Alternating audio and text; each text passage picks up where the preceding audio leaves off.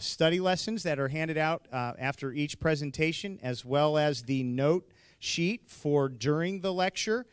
Those are available at the resource table here in the back of the room. And I want to encourage you to keep filling out the back of that study guide and turning it in. That's the way. That's your ticket to getting the DVDs of the presentation. So I want to remind you of that, and just mention that we are back here tomorrow evening at 7 p.m., and that is for Revelation's Last Trumpet. We're here again Sunday evening at 7 p.m., Revelation's Hellfire. So I want to encourage you, if you have friends or family, it's not too late to invite them out. And just wanted to see, did anyone bring a guest with new, like tonight's the first night you brought someone different with you? Anyone bring a guest with them this evening? Very good. All right, so has anyone brought more than one guest with them new this evening? All right, so we have two that have brought a guest this evening. We have a tie for a guest. All right, well, here's what we're going to do. Here's what we're going to do. All right, give them a hand because they just received this resource, but we have a tie. We have a tie. So here's how we'll do it. If both of you are interested in the Strongest Strongs, one of you would be willing to wait. We'll bring one tomorrow evening. Otherwise, the other option would be 8 Secrets to Ancient Health, if anyone was interested in that. So Strongest Strongs or 8 Secrets to Ancient Health. You'll wait on the Strongest Strongs? All right. You guys want to wait so we can give it over here? All right. Well, give them a hand. Good job. Now, since we're bringing a Strongest Strongs back tomorrow night, we might as well bring an extra one. And if you can bring more than one person, that resource would be available to you. What an incredible resource to study God's Word. I don't know if everyone is familiar, I'm sure most of you are, but just to mention, an exhaustive concordance works like a dictionary. You would look up a word. Amazing. I don't know how long it would have taken to put that together, but you can look up a word, and it will tell you every single place in the entire Bible where that word is used. What a resource. And so, again, welcome. Take a moment as we welcome up our speaker. Turn to someone next to you. If you've sat in the same place and you know everybody around you, it'll just be greeting someone you know. But if you're near someone that you don't know, tell them your name, say hello, and we're going to welcome up our speaker tonight. 68? Wow, that's impressive.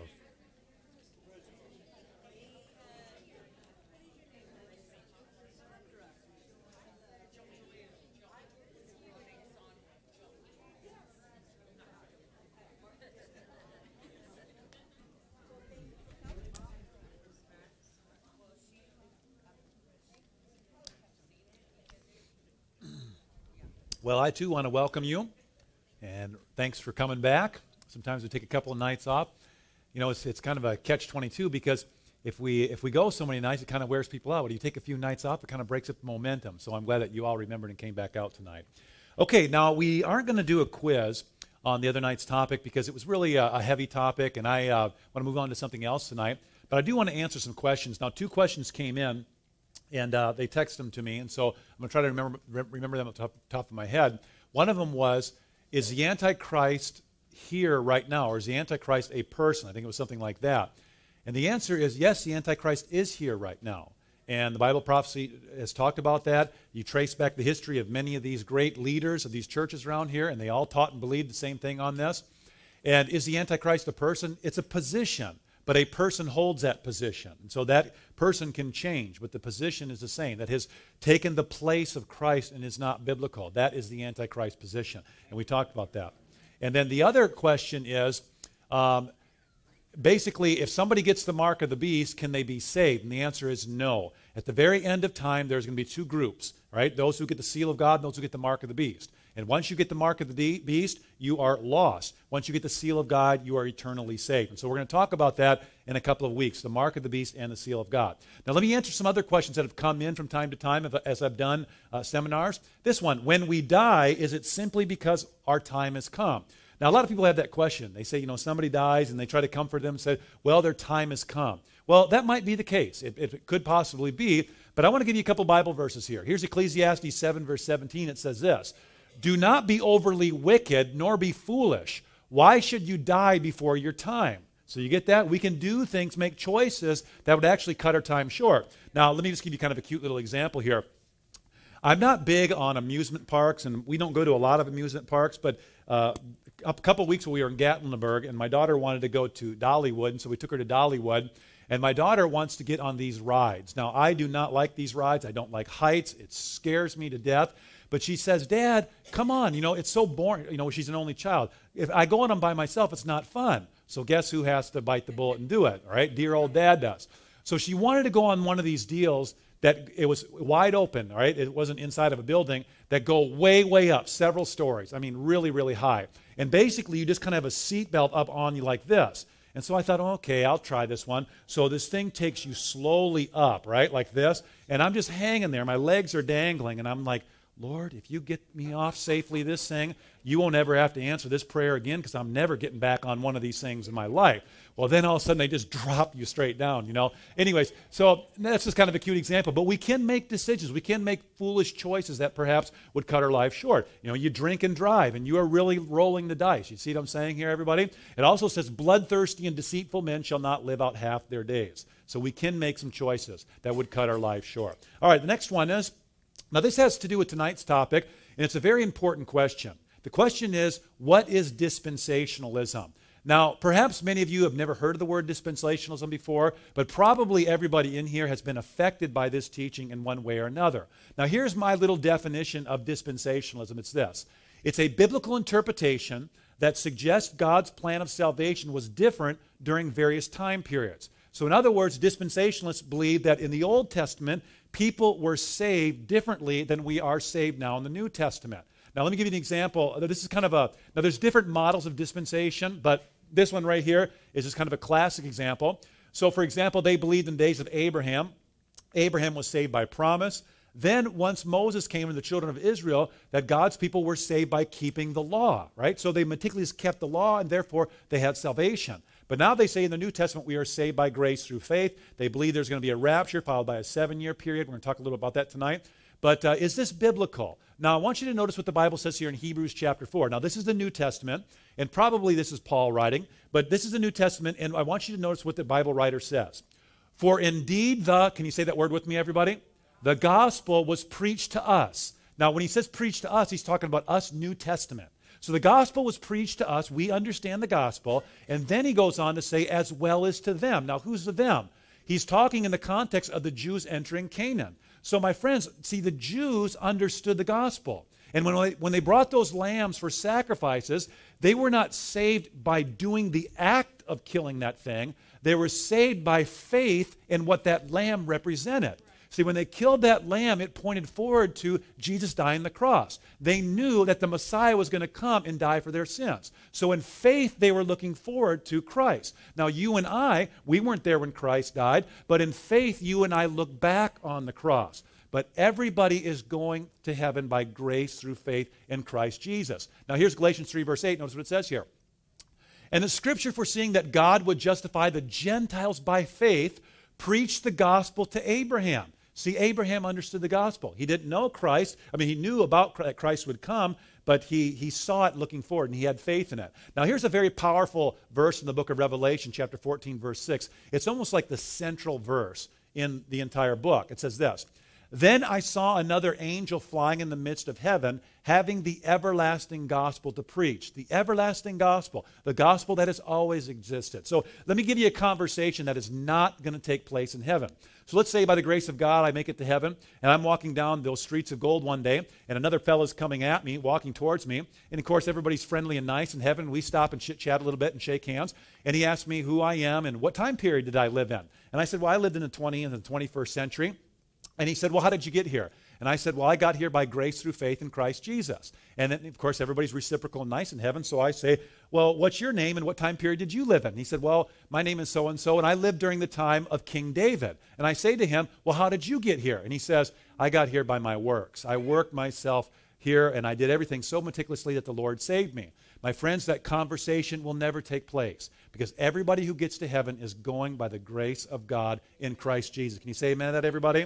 All right, so this idea of dispensationalism is simply not biblical in that regards. Now, let's go into the next question. This is a very important question. You're going to see how important this question is as we look at some controversial issues over the next few nights. What was Jesus' method of Bible study? Okay, so if Jesus had a method of Bible study, that would be the method of Bible study you and I would want to use, right? Now, if you remember in the gospel account, after Jesus was raised from the dead, he started to appear to different people, and word started to spread around, Christ is risen, right? Well, there was 2 discouraged disciples walking on the road to Emmaus, and Christ came up to them and began to talk with them. Now, they didn't know it was Jesus, and so he begins to talk to them, and he begins to give them a Bible study. And the Bible tells us how he gave them a Bible study. It says this, Luke 24, verse 27. And beginning at Moses and all the prophets, he expounded to them in all the scriptures the things concerning himself. Now, there's several principles that we can draw from this, but I want to share with you 3 here as we close down our questions and answers. First of all, what do we see there? We see that in order to understand the Word of God, you and I need to be Christ-dependent. Now, we talked about this the other day. Christ is now in heaven, and who did he send as his representative? The Holy Spirit. So in other words, we need to be Christ-dependent or Holy Spirit-dependent for you and I to understand the Word of God. That's number 1. Number 2 is we want to do a chronological study. The Bible says he began with Moses. All right, that's number 2. We're going to go through these one at a time. And then number 3 is a comprehensive interpretation. The Bible says he used all of the Scriptures. All right, so let's look at these one at a time. Okay, so first of all, we need to be Christ-dependent when we study the Word of God. So it says this in verse 15. Remember, they're walking along the road. They're discouraged. And it says, so it was, while they conversed and reasoned, that Jesus himself drew near and went with them. So that's what we want. When we study the Word of God, we want the Holy Spirit to draw near to us. Now, here's the question I have for you. Why didn't Jesus, after he was resurrected, why didn't he show up to Caiaphas? You know, Caiaphas was the high priest who had him crucified. He could have showed up to Caiaphas, saw him die on the cross. He could have showed up there, and he could have showed his nail-pierced hands, could have shown the wounds on his back and stuff, said, hey, look, me, I'm resurrected now. Would Caiaphas have believed if Jesus would have done that, you think? No, absolutely not. Because Caiaphas was so convinced and so set in his ways, there's no miracle that Jesus could have done that could have convinced that man that he was wrong. Now, that's why Jesus drew near to these 2 humble disciples. Now, I want to share with you a very important principle in Holy Scripture. Psalm 25, verse 9 says this, the humble he guides in justice, and the humble he teaches his way. Who gets taught here, everybody? The humble, right? So if we have a lot of pride, we have a lot of arrogance, we have a lot of preconceived ideas, oftentimes the Holy Spirit can't reach us. So we must come to the Word of God with humility and ask the Lord in humility to teach us his Scripture. Now notice what 1 Peter 1 verse 21 says. For prophecy never came by the will of man, but holy men of God spake as they were moved by the Holy Spirit. So the Holy Spirit inspired these men like John and Daniel to write these books. So if it inspired them to write it, whose help do we need to understand it, everybody? We need the Holy Spirit, okay? So now here, let me give you a little prayer. When you open the Word of God, here's a good prayer to pray. It's Psalm 86, verse 11. It says this, teach me your way, O Lord, right? That's what we all want to know. We want to know God's will for our lives, especially his will as revealed in his Word. Teach me your way, O Lord. But there's a little condition here.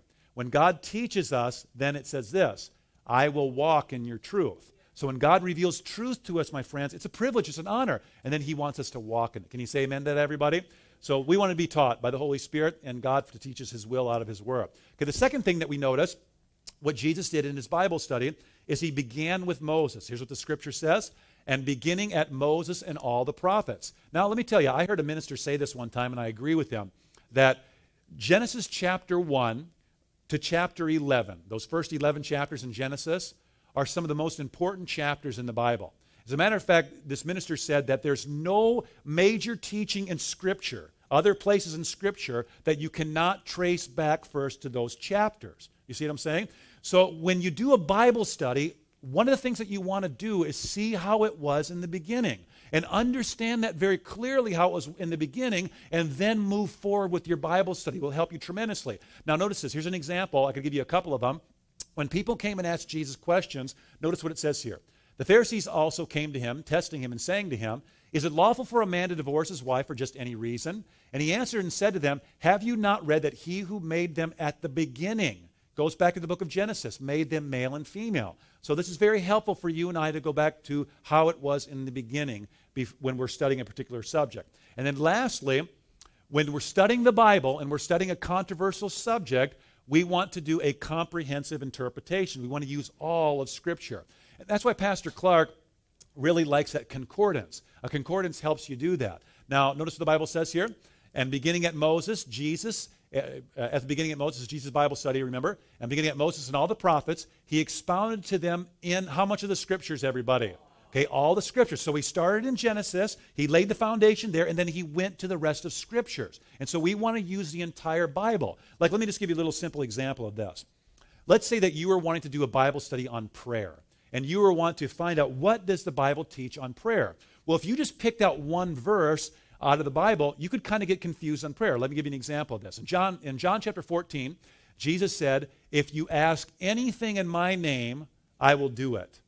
Now, how could somebody get confused on that? How about if I say, Lord, I see the lottery's up to, I didn't see what it was, I don't watch that, but I mean, when you drive in, we've all seen that billboard, and we think, what happened if I lose that? Probably lose my hold on God. But anyways, you say, Lord, I want to win that lottery, and I claim it in Jesus' name.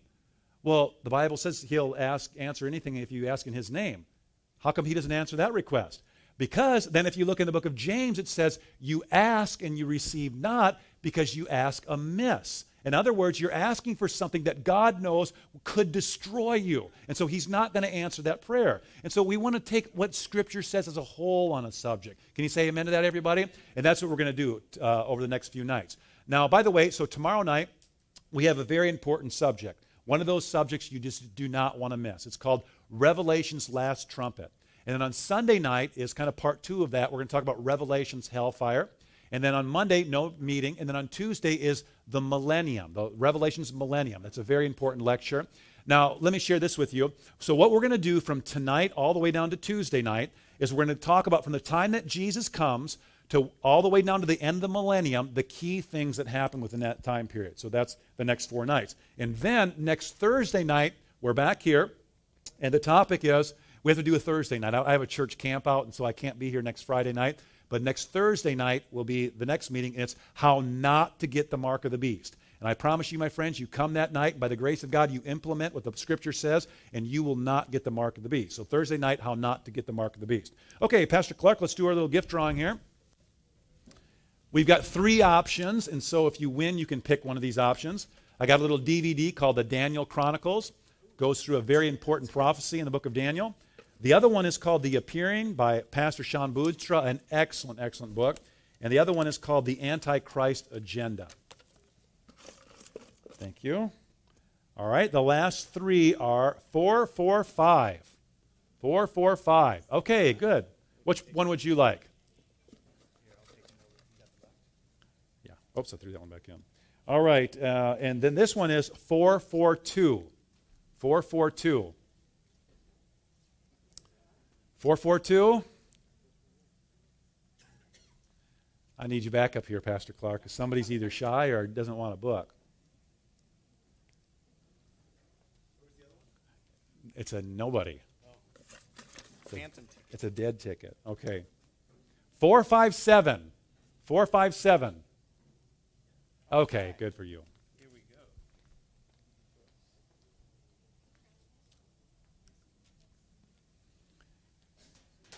go. Ooh, got some readers here. I thought somebody would jump on that DVD.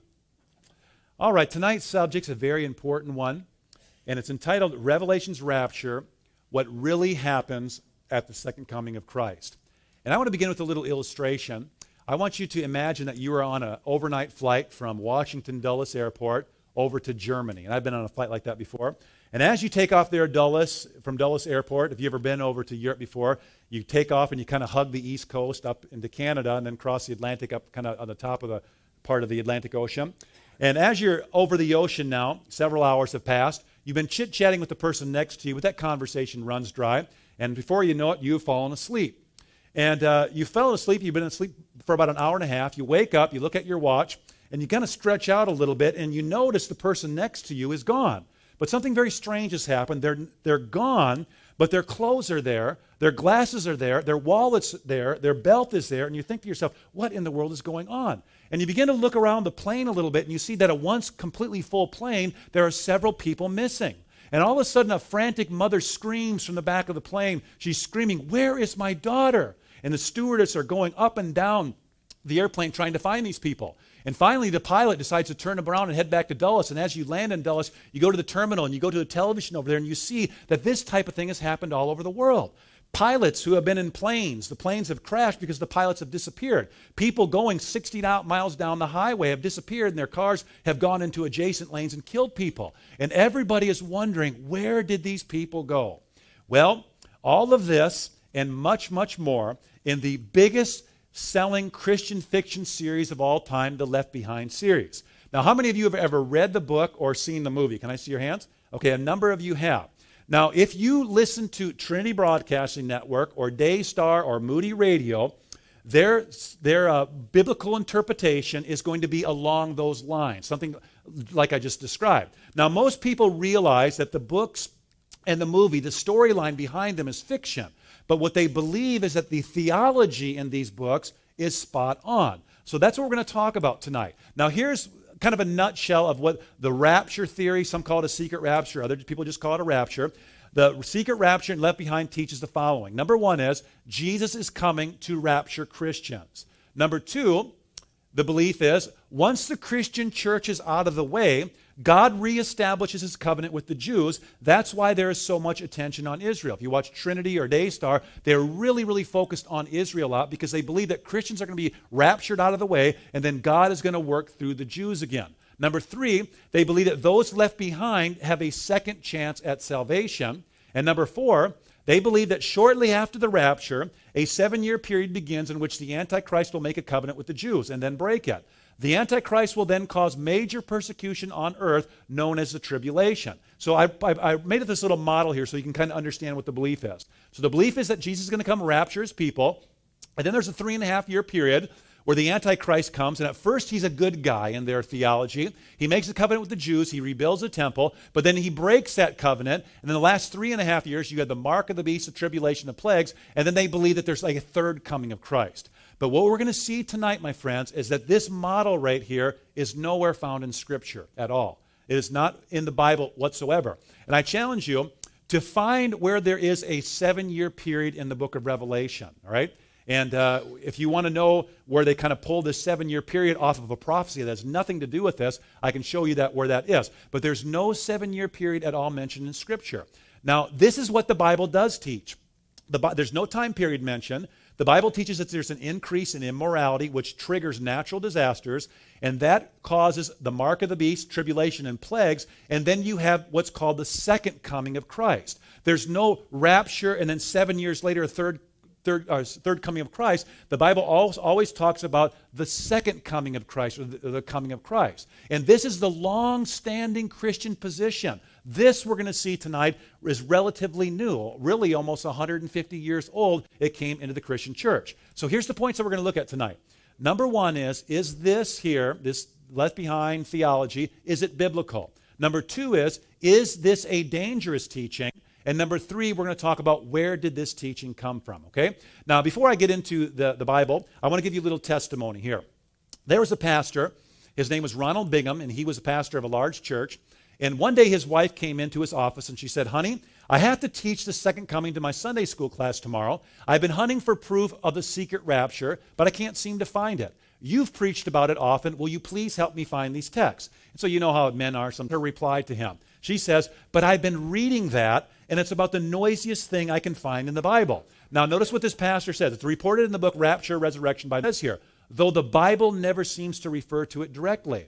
Now, that's a shocking statement from a man who really promoted and pushed this theology. So let's go back to McGavran here. He says this, "Let us here emphasize that it is to us a most amazing fact that there's positively not one passage of Scripture which teaches or even hints at a secret coming of Christ without the aid of much inference, interpolation, supposition, addition, and deletion." What is he saying here? I like this little illustration.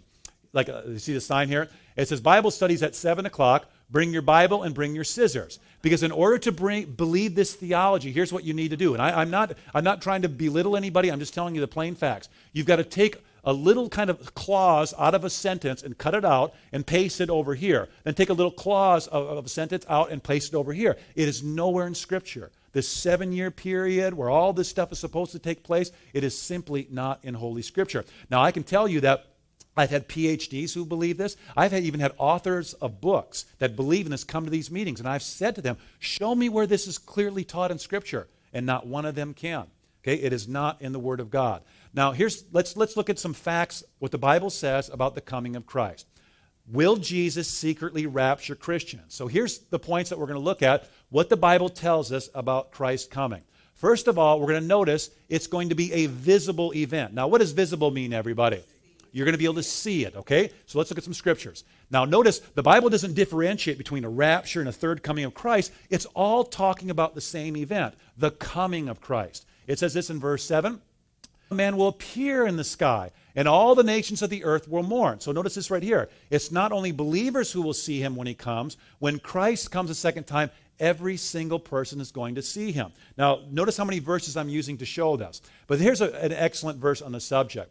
Now, if you remember, when Christ rose from the dead, he went to heaven briefly. The Father accepted his sacrifice, and then Christ actually came down and was on earth for 40 days, the Bible tells us. And then when Jesus met with his disciples one last time, the Bible says he simply floated up out of their presence. Now, that must have been something to see, right? So he just simply floated right out of the atmosphere. Now, if I were there, I would have done just what the disciples did. You know what they did?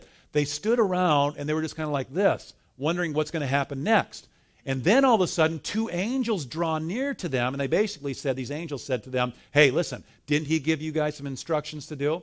But then they said this to the disciples. This same Jesus who has been taken from you into heaven will come back in the same way you have seen him go into heaven. Ooh, that was neat, wasn't it? All right, so a real Christ ascended, and a real Christ is going to ascend. They saw him ascend into heaven. We will see him descend. Okay, is everybody clear on that? All right, here's another one.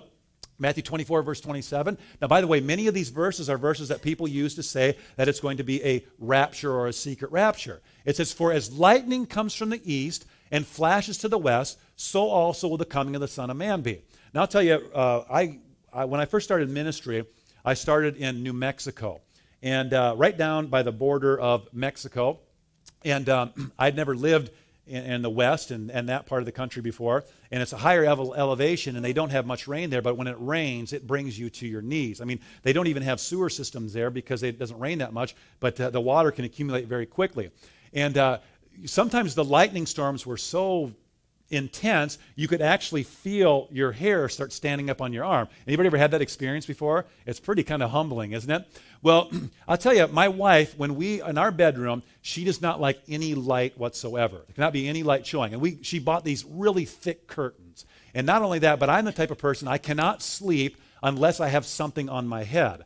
Okay, so I sleep with a pillow on my head. Anybody else a pillow sleeper on their head? Okay, I do. If I don't have a pillow, I'll just take a shirt off or something and wrap it around my head. I just have to sleep that way. So in New Mexico, when this lightning was flashing with that thick curtain, and I got this pillow on my head, I could still see the lightning coming through. And the Bible says when Christ comes, it's going to be like a lightning flashing across the sky. Everybody's going to recognize that something's taking place. The Bible says this, then I looked, and behold, a white cloud. And on the cloud sat one like the Son of Man, having on his head a golden crown, and in his hand a sharp sickle. The Bible is very clear on this subject. When Christ comes, we are going to be able to see it. Can you say amen to that, everybody? All right, number 2, write this down. Jesus will not come back alone. Who's coming back with Jesus when he comes? Does anybody know? Okay, the angels. Very good. Notice what the scripture says here. When the Son of Man comes in his glory, and all the holy angels with him. Now, just think about how many angels that is. Daniel says there's 10,000 times 10,000s and thousands of thousands. If you take that literally, that's millions of angels, right? So all these angels are coming back. As a matter of fact, the Bible says it looks like clouds coming with him because there's so many bright, white, and glowing angels. And they're all coming back when Christ comes. All right? Now, let me give you another conversation that will not take place. Let's just say that I'm in my office in New Albany, and my wife's at our home in Charlestown, and she calls me up and she says, honey, I just saw on the TV that Jesus came. Now, it might be a false Messiah that does that, but I'll tell you, when Jesus comes and he enters into this atmosphere with his holy angels, there's going to be a climactic explosion. And everybody on earth is going to know that something very significant is taking place. That conversation is not going to happen when the true Christ comes. Everybody's going to know. Okay, now notice this verse right here. This is a very important verse. Matthew 24, verse 31. It says, and he will send his angels with a great sound of a what, everybody? Now, I want you to notice this trumpet is mentioned over and over. So we're going to come back to this trumpet, but notice all these verses it's mentioned. Okay, so put that in the back of your mind. So he'll send his angels with a great sound of a trumpet, and they will gather together his elect from the four winds from one end of heaven to another. Okay, so the angels are coming back, and they're going to gather his people, and they're going to be caught up to meet Jesus in the air. All right, number 3, Christ's second coming is going to be an audible event. Now, what does audible mean, everybody? Okay, you can hear it. Very good. So here's 1 Thessalonians 4, verse 16 again. It says, for the Lord himself will descend from heaven with a what, everybody? Okay, shout. Now let me pause and tell you a shouting story. Years ago, when I was 17 years of age, I went into the airport for the first time. Never been in an airport before. And that was in the days where you could walk right up to where the plane let off. You remember those days, pre-9/11? And we were going there to pick up my best friend who was playing professional baseball for the Minnesota Twins. And so we were excited to see him. He was a grade older than me, but he was my best friend. And so we had to pass through this metal detector, and I'd never done that before. And so as I passed through, I said to my friend Troy up in front of me, I said, hey, Troy, I snuck that gun in, didn't I? And now, you know, being an arrogant 17-year-old, my hat flipped backwards. Now, have you ever said something that you didn't know it was really wrong, but after you said it, you just thought to yourself, I probably shouldn't have said that, right? That was one of those moments. And so I began to walk, and the lady who's manning the metal detector, she begins to shout at me. And at first she's yelling kind of like, hey, stop. And I just thought, oh, no, this isn't happening. So I just kept walking. And she begins to shout louder and louder. And there was 3 security guards up the hallway, and she begins to shout at them. Pretty soon, everybody in that hallway is looking at me. My face is beet red. And she yells at them. She says, hey, grab that guy. He says he's got a gun. So they grab me, throw me up against the wall, frisk me, and they kick me out of the airport. Wasn't my proudest moment in my life, but let me tell you this. When that woman was shouting at me, there was no confusing that, okay? That's what not... there's no biblical evidence that this thing is going to be secret at all. So there it is. For the Lord himself will descend from heaven with a shout, with the voice of an archangel, and with the, what's the next word, everybody? There's that trumpet again. The trumpet of God, and the dead in Christ will rise first. So we've got shouting, voice of an archangel, trumpet of God, dead people coming out of the ground. This is how the Bible describes the coming of Christ, all right? All right, let's go on. So here's that verse again. And he will send his angels with a great sound of a trumpet. 2 Peter chapter 3, verse 10 says, but the day of the Lord will come like a thief. Now, I'm going to talk about the thief here in just a moment, because people says, yeah, the rapture, Jesus comes in like a thief and snatches his people and takes them off. The heavens will disappear with a roar. The elements will be destroyed by fire, and the earth and everything in it will be laid bare. Now, let me ask you this. Does this sound like to you that there is a 7-year period after the coming of Christ? He comes like a thief. The heavens will disappear with a roar. The elements will be destroyed by fire, and the earth and everything in it will be laid bare or destroyed. No, we're going to see the earth is in an absolutely convulsed and a state where no human being could live on it after Christ comes. All right, so, but the thing I wanted you to notice here is the heavens will disappear with a roar. Okay? All right, number 4. The righteous living are caught up to meet Jesus in the air. The righteous living are caught up to meet Jesus in the air when he comes. Now, wouldn't that be a privilege to be alive when Christ comes? You know, so many people have been waiting for it, and they have went to the graves, you know, but it would be such a privilege to be alive. But, of course, if you are alive, then you have to go through this tribulation, mark of the beast thing. And so it's kind of like a mixed bag if you really want to do it or not, right? But if God wants us to do it, we would do it, right? So the righteous living are caught up. So we already learned but the first thing that happens to the righteous dead come up out of the graves, right? That's here at 1 Thessalonians 4, verse 16. For the Lord himself will descend from heaven with a shout, with the voice of an archangel, with the trumpet of God, and the dead in Christ will rise first. I got to tell you one more story before we move on, okay? But keep this in the back of your mind. We're talking about the righteous living being caught up to meet the Lord. But listen to this story. Years ago, I was doing meetings like this in New Mexico, and there was a young man who was coming to the meetings, and he was just a few years older than me. I was in my late 20s. He was in his early 30s. And he believed in this whole rapture 7-year period, and we got along great. You know, I don't argue and fight with people, and he and I were just really got along well, even though we disagreed on this. So he listened to the lecture, like you're doing tonight, and he had some friends at Trinity Broadcasting Network, and he called them up and he said, hey, there's this minister over here that's saying there's no such thing as a rapture followed by this 7-year period. Give me some Bible verses to show him that he's wrong. Okay, so that's what he did, unbeknownst to me. So the next night we had a meeting, he comes trotting down the center aisle, and he had a great big smile on his face. And he told me what I just told you about him calling Trinity Broadcasting Network. And he flopped his Bible open. He says, right here is the verse. This is proof that there's this rapture followed by the 7-year period. And he showed me the Bible, and he had this thing underlined. He had it highlighted. He had it starred, okay? And I looked down at the verse that he had to prove this theory. And you know what verse it was for everybody? It was this one right here. This is the linchpin passage that people use to say there's this rapture, secret rapture, 7-year period. This is it right here.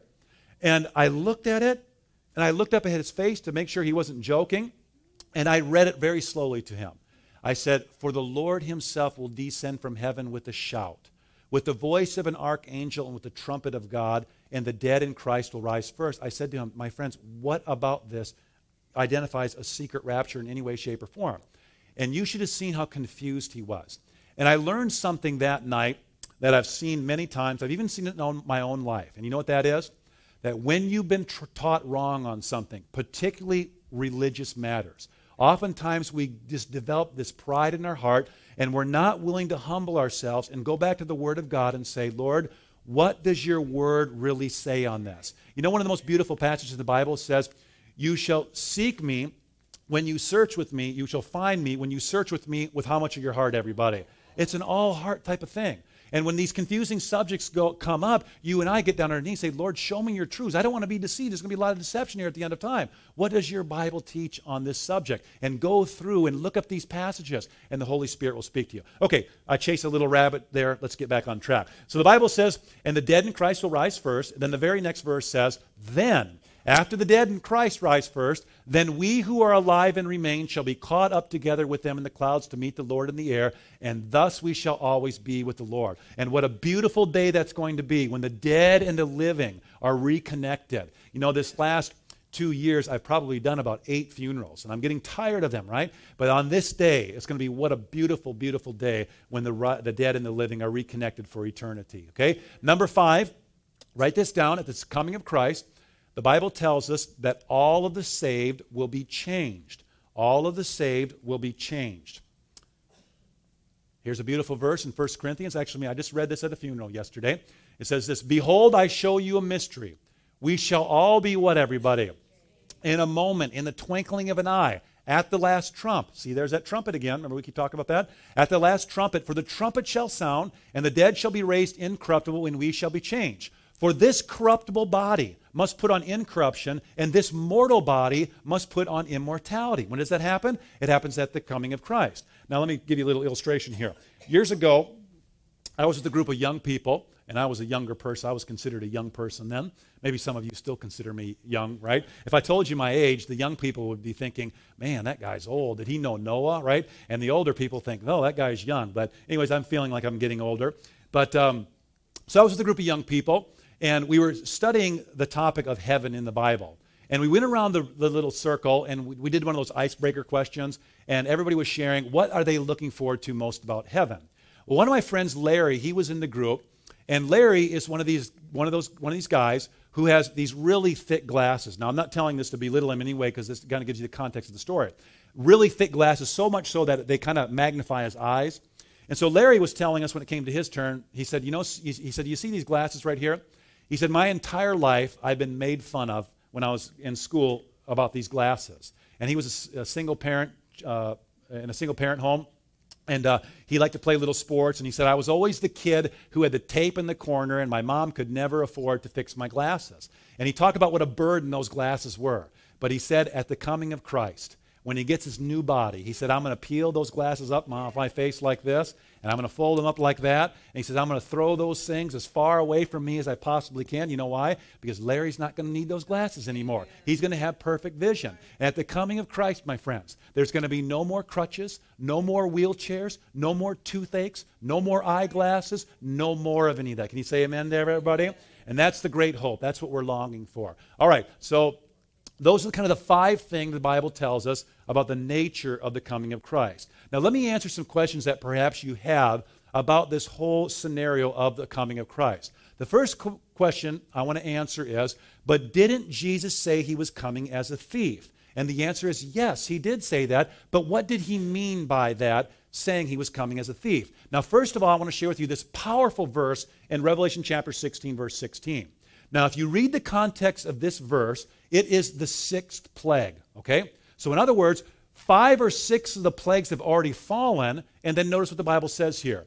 Behold, I am coming as a what, everybody? A thief. So Christ hasn't even come yet. Now, don't miss this, because this model here that you see in those books and on TBN and all of them, they teach there's a rapture. Christ comes as a thief, right? But then they teach that the plagues come later on.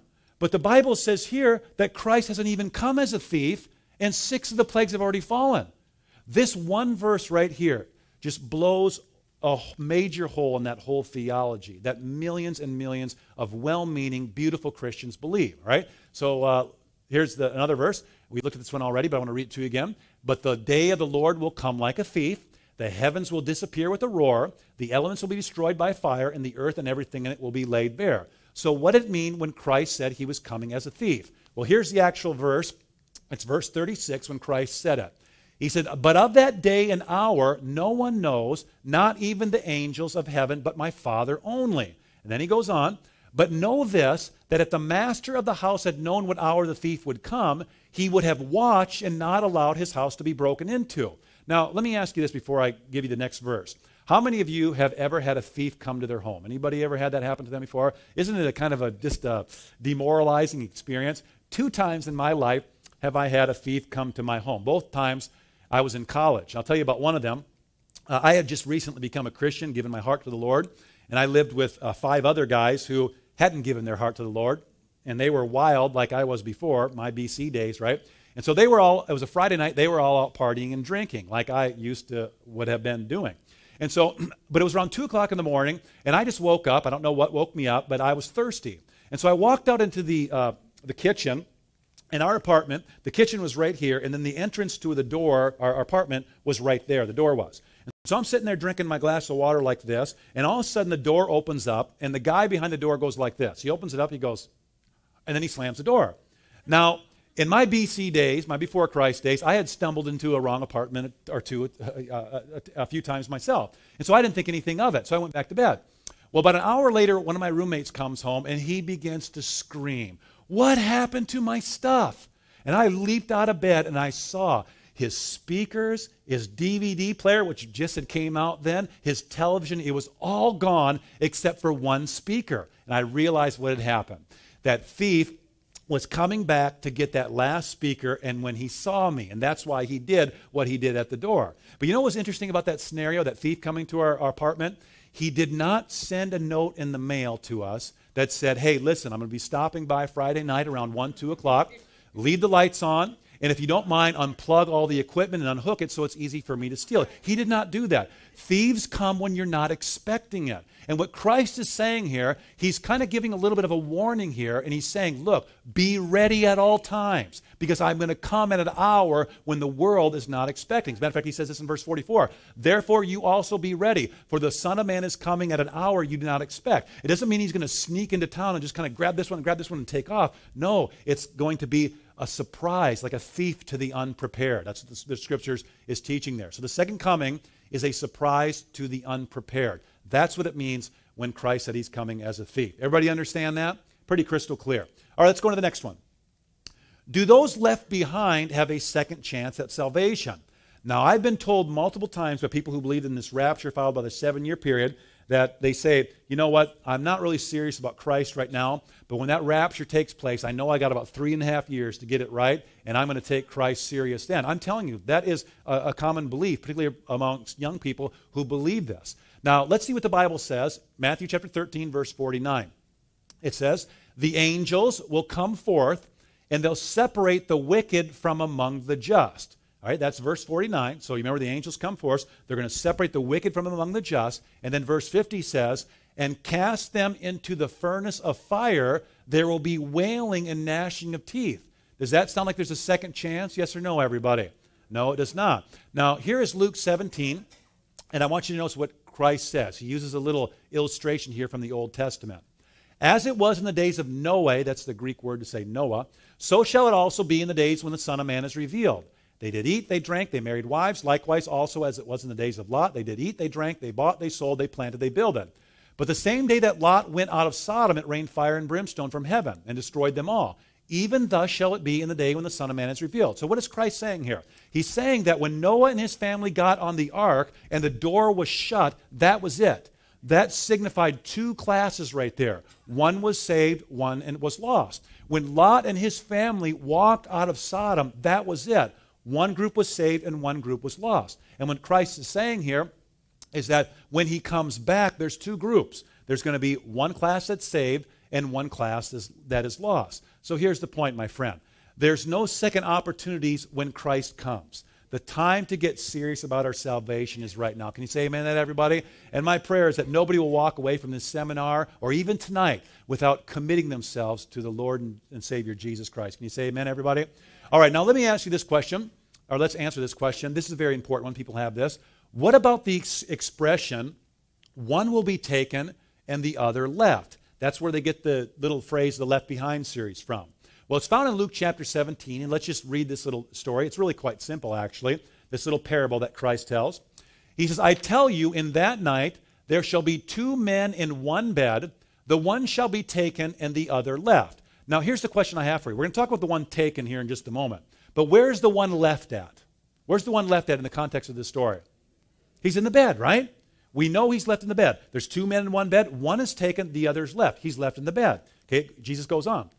Two women shall be grinding together. The one shall be taken and the other left. My question to you right now is, where's the other one left at? She's left there grinding, okay? Okay, it goes on. Two men shall be in the field. One shall be taken and the other left. Where's the guy left at? He's left in the field, okay? Now notice the question the disciples asked Jesus here in verse 34. And they answered and said unto Jesus, where, Lord? Now you see what the questions they're asking him? They're asking him, where are they taken? They're not asking him, where are they left? Because it's very clear, the man's left in the bed, the woman's grinding, the other man's left in the field. So the question they're asking him is, where are these people taken to? And Christ goes on. This is the King James. I'll put it in a modern translation in just a moment, but notice what it says. And he said unto them, wheresoever the body is, thither will the eagles be gathered together. So here's a more modern translation. It says, the disciples asked him, where, Lord? Where are they taken? Jesus answered, wherever there is a dead body, the vultures will gather. So what Christ is saying here is that when he comes back, he takes people to destruction. Now you're thinking, well, what about the people who are saved? Hold on to your hats, okay? So everybody got that? He's asking, where are they taken to? They're taken to where there's going to be dead bodies and vultures gathering. That's where they're taken. Okay, now let me back this up with a couple other scriptures. Now I'm going to save my home run passage for a minute. So this one just kind of puts a little bit of an exclamation point. Then I'm going to put a big exclamation point on it in just a second. So here's the parallel passage of Luke 17. It's Matthew 24. Jesus tells a very similar passage here, or a parable here. For as in the days before the flood, they were eating and drinking, marrying and giving in marriage, until the day that Noah entered the ark, and he did not know until the flood came, and what's that next word, everybody? Took them all away. So you see the context of the story? The flood comes, and it takes them all away. Now, who did the flood take away? The good ones or the bad ones? The bad ones. Okay, so now he goes on. So also will it be at the coming of the Son of Man. Then two men will be in the field, one will be taken and the other left. Two women grinding at the mill, one will be taken and the other left. Watch therefore, for you do not know what hour your Lord is coming. All right, now let me put this very plainly to you. This is so clear. Jesus' most famous parable, perhaps, is the parable of the wheat and the tares. Now you tell me, which are the good ones, the wheat or the tares? The wheat are the good ones, right? We want to be wheat. We don't want to be tares. So here's the parable in Matthew chapter 13. He says, let both, the wheat and the tares, grow together until the harvest. And at the time of the harvest, which is the coming of Christ, I will say to the reapers, which are the angels we're going to see. Okay, so let me read this again. I don't want to bog you down with too much of interjecting. Let both grow together until the time of the harvest. At the time of the harvest, I will say to the reapers, what's that next word, everybody? First gather together the tares. The angels come, and the first thing they do is they gather together the tares. okay, the rebellious ones. And they bind them in bundles to burn them later on, but they gather the wheat into my barn. Now, the disciples were like me sometimes. I'm like, Lord, I just don't understand it. Please help me understand this. In verse 40, Jesus clears it up. So it will be at the end of this age, or the end of the world, the Son of Man will send out his angels, and they will first gather out of his kingdoms all things that offend and those who practice lawlessness. Then, once those people are taken out of the way, then the righteous will shine forth as the sun in the kingdom of their Father. He who has ears, let him hear. So here's the point. The wicked are taken first. Then the righteous are caught up to meet the Lord in the air. So this idea that, hey, one is taken off the glory, the other one is left behind for a 7-year period, they've got that thing completely backwards. Okay, the ones who are taken to destruction. The ones left behind after they're taken, they're caught up to meet the Lord in the air. Okay? All right, let's go on. Very important question here. Does the Antichrist come before or after the second coming of Christ? Does the Antichrist come before, or like this model teaches right here, the rapture takes place and then the Antichrist comes? As a matter of fact, a few years ago I was at the library, my local library, and I saw a DVD by one of these prominent fellows who teaches about rapture 7-year period. I thought, you know what, I'm open-minded to listen to what this guy has to say. I checked that DVD out and watched it. And what he said was, hey, you know, we as Christians, we can kind of guess who the Antichrist power is going to be, but we really don't need to know that because we're going to be taken off to heaven anyway, so we don't have to worry about it. And I thought, oh, my. Christians believe this when the Antichrist is alive and well right now. Now, I want you to notice what the Word of God says in 2 Thessalonians 2, verse 3 and 4. Now, 2 Thessalonians is a book that clears up a lot about the coming of Christ. Now, notice how powerful this is. Paul says, let no one, what's that next word, everybody? Deceive you by any means. Pause right there. Whenever Paul writes, let no one deceive you on something, you know what that means, everybody? That the Holy Spirit inspired him to write that because someone's going to try to deceive you on something. So that is what it's saying here. Someone's going to try to deceive you on this, but don't be deceived. What? What's somebody going to deceive us on? He says, for that day, now this is the New King James, and when capital D is capitalized, talking about the coming of Christ, for that day will not come unless the falling away comes first. The Greek word there is the apostasy comes first. And the man of sin is revealed, the son of perdition, who opposes and exalts himself above all that is called God or that is worshipped, so that he sits as God in the temple of God, showing himself that he is God. What does this say here? The Antichrist comes first before the coming of Christ. But what millions and millions and millions of people are believing is that Christians are going to be whisked out of the way. They don't even have to worry about the Antichrist. Do you see how this teaching is really dangerous? Okay, let's go on. Now, where did this teaching come from? You know, it's very important oftentimes to find the origin of something. And, you know, everything has a beginning and an ending to it except God. Did you know that? And it's very fascinating. You know, I was just, I like Ken Burns history. Anybody else into Ken Burns besides me? I love his history. And I just bought the baseball history thing. And I was watching it the other day, and it showed the beginning of the National League and the American League. And I was so surprised by that because, of course, I've been following baseball for a long time, and I didn't really get how they had a beginning. Everything's got a beginning to it except for God. And where did this teaching then come from? Now, let me share with you how it came to the Christian church. Well, let me give you a little church history first. There's a younger picture of me, and this is the Wartburg Castle in Germany. And when Luther got himself in trouble with the great church that he loved, and he was a dead man walking, and so his friends took him, hid him in this castle. He grew a beard. He changed his name to George. And actually, all over Germany, everybody was wondering where Martin Luther was. And Luther, here he is. He's claiming to be this knight by the name of George. And he's going down and he's having conversation with people. And he's like, yeah, where do you think Martin Luther's hanging out? And all the time it was him in the Wartburg Castle. Well, Luther was a little depressed there, and so he decided to use his time wisely. And in this spot right here, Luther translated the New Testament into German. All right? So the Bible's in Latin before that, and very few people had that. And so now he translates the New Testament into German. Well, a fellow German by the name of Gutenberg, a few decades earlier, had invented this thing. What is this thing called, everybody? The printing press, right? And so when Luther's got his New Testament, later he did the Old Testament, he's got his New Testament ready. Up in England, Tyndale had gotten the Bible translated into English, and now you get the printing press, and so the Bible now is being printed, and the Bible now is back in the hands of the people for the first time in hundreds and hundreds of years. And so now all these superstitious practices that were being done, they were all now being exposed when the light from the Word of God had come. And a lot of people were leaving the medieval church, okay? And so the church, the Catholic Church, launched what is known in history as the Counter-Reformation. You see, a lot of people were thinking, well, what in the world's wrong with the church? And then they were seeing that this is definitely the Antichrist power. So a lot of people were leaving it. So the Church of Rome decided to do something.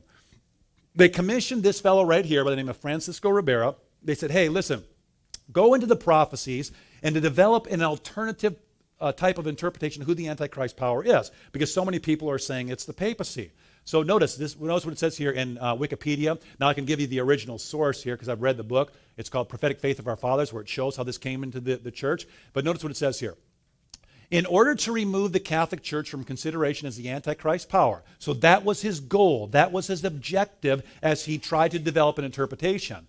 Ribera proposed that the first few chapters of the book of Revelation applied to ancient pagan Rome, and the rest he limited to a yet future period of 3.5 literal years immediately prior to the coming of Christ. So you see, this is not exactly what people believe today, but this is the seed right here. Nobody believed it before, and this is where it came into the Christian church. Now, this laid on the shelves because the great Protestants who are Bible students, they looked at this and said, that's not biblical. But then enter into the scene John Nelson Darby. Now, John Nelson Darby, let me just share something about him. When this man was alive and he was preaching and he was promoting his ideas, key leaders during his day condemned his teachings. Like who? Like the great Charles Spurgeon. And does anybody know who George Mueller is, the guy who with the orphanage and all that? That man condemned his teachings also. They knew they weren't biblical. But now the vast majority of the world accept it. But notice what it says here. A version holds that it will last 7 years in all, being the last of Daniel's prophecies of 70 weeks. Now notice this point. This viewpoint was, what's that next word, everybody? First made popular by John Nelson Darby in the 19th century and was recently popularized by Hal Lindsey in the late great Planet Earth. See what it's saying here? This was the first guy to develop this. Rapture 7-year period. It wasn't in the church before that. The great reformers didn't see it. The early Christians didn't see it that way. All right, now the last key player in this is C.I. Scofield. Anybody ever heard of C.I. Scofield before? One of the first Bibles that was given to me was the Scofield Bible, and I really appreciate it. You know, it's got some very helpful things.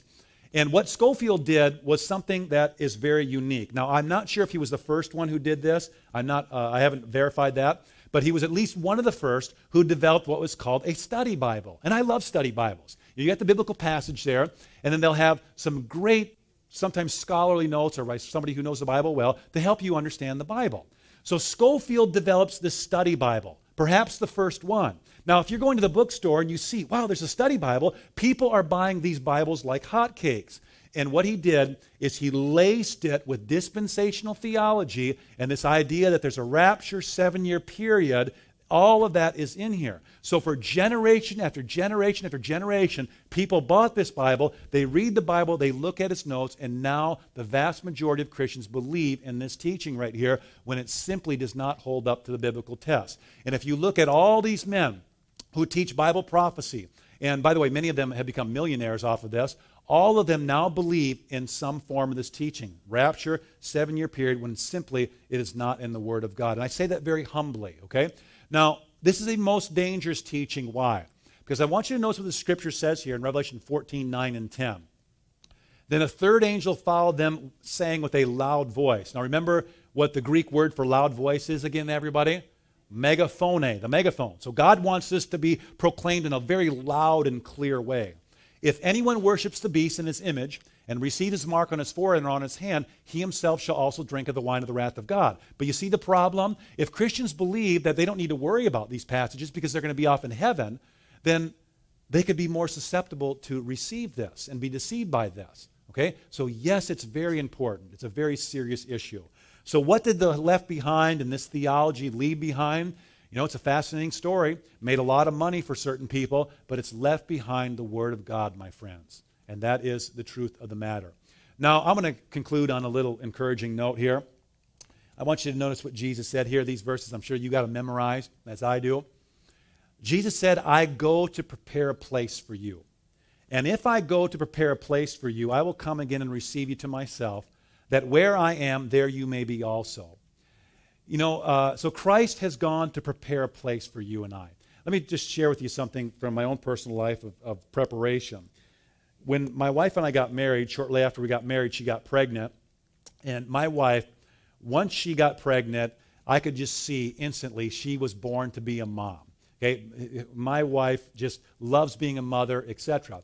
And so she got pregnant, and she would talk about it. When we found out we were going to have a little girl, we'd stay up, late talking about what name. And my wife would tell me these long stories about how she was going to have her room and what she was going to do and what she was all going to do with our daughter. And she was preparing for that. She was reading the books that talked about how to have a good baby and how to raise your kids, etc. She was preparing. Well, when my wife was giving birth, and of course many of you have experienced that before, it's a very intense moment, right? And my wife was pushing so hard that her face went from red to purple to blood vessels bulging, and there was a moment where I thought her eyeballs were just going to pop out her head. It was very intense. Now, I'm trying to coach her on, and being as encouraging as I am, but I'm also taking a peek to see how far along she is. And that moment where the baby, where you can just see the top of its head, and I'm thinking to myself, well, how is this baby even breathing? Come on, you big wimp, push. No, I didn't do that. I was encouraging her. But, she's pushing. And she became so exhausted. And there was a moment where I looked down in my wife's eyes, and she looked up at me. And I saw a look of determination in my wife's eye that I've never seen before. She was going to have this baby even if it killed her. I could see that look in her face. You know why? Because she'd been preparing for it. She wanted to have it. And the Bible says that Christ has gone to prepare a place for you and I. He's done everything possible to get us there. He's died for your and my sins, and by receiving that, we can get the ticket. But there's an enemy of your souls, my friends, and he is going to do anything he can to keep you from that. He's going to deceive you. He's going to discourage you. He's going to do whatever he can do to keep you from being there in that day. And I don't know about you, but I want to hear those words one day when Christ throws open those doors and he says, "Well done, thou good and faithful servant. Enter into the joy of the Lord." I want to be there. Don't you want to be there, everybody? All right. Well, God bless you all. Come back tomorrow night for a biggie. You don't want to miss tomorrow night. Revelation's last trumpet. Let's pray together. Our Father in heaven, we want to thank you so much for the blessed hope of Christ's coming. And Lord, we know that 2,000 years ago, the devil deceived the whole world in the coming of Christ. They misunderstood the prophecies, and we can see the same thing is happening right now. But Father, we don't want to be deceived on this issue. We love Jesus. We love his word. And we want to be there, dear God, on that day when Christ comes back. And so, Father, help us be committed to that and help us just walk with him each step of the way, regardless of where he leads us. We pray in Jesus' name. Let all God's people say, amen. Thanks for coming.